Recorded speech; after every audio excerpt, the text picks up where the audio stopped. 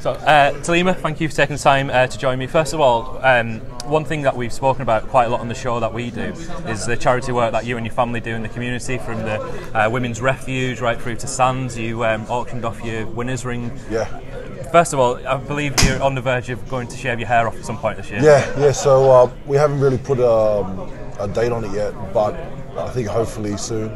My wife Anne, she's doing a lot for mental illness and stuff like that. So it's for a good cause, and I think it's time for a new look for myself anyway. So. Yeah. Well, we'll come on to one question that I asked Sarge and Joe before, was if you could personify yourself as a footballer, bearing in mind that you're playing at Nou Camp. It doesn't have to be a Barcelona player. I've got a footballer in mind, but what footballer would you say that you are most like? Oh, Ronaldinho. Oh, wait, does it have to be present? No, it can be any sort of footballer, Premier League, whatever. You can pick. Bear in mind, you come off the bench quite a lot.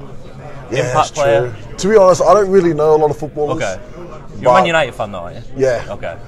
But at training, everyone calls me Ronaldinho because I got like the best skill out of everyone. Is that right? Yeah. Okay. I mean, I was going more around the sort of Fellaini line, because Fellaini had his hair. Come and off everything. the pitch and he's just shaved his hair as well. Has he really? Yeah, he's got no hair now. Oh, the afro's gone, so. I didn't know that. Yeah, and but yeah, I just thought that might be the player that you sort of went to. But Ronaldinho, okay. So you're that's what everyone calls me. So. Fair enough. How much are you looking forward to the opportunity of playing at the Nou Camp? I mean, it's got to be an opportunity that, as a rugby league player, you would never have thought would happen. Yeah, definitely.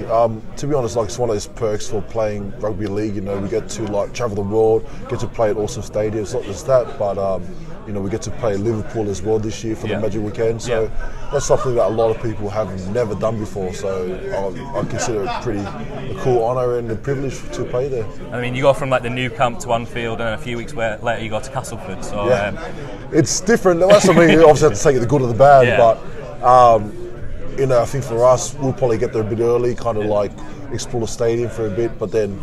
Once the whistle goes, it's back to normal business. You bring your Ronaldinho skills out on the Nou Camp. Yeah, I will. You're going to take a football on there 100%. As well. Yeah, you have to. It's a once-in-a-lifetime opportunity. World Club Challenge, coming up against the Roosters.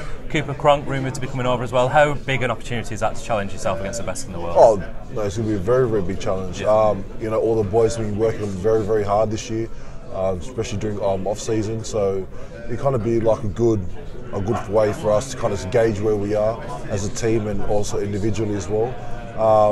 But we haven't really spoken about it yet as much yet. We're kind of concentrating on round one. We obviously got Saints, so that's a pretty big thing. Opening a round to play against your kind of rivals. So it's exciting, and so everyone's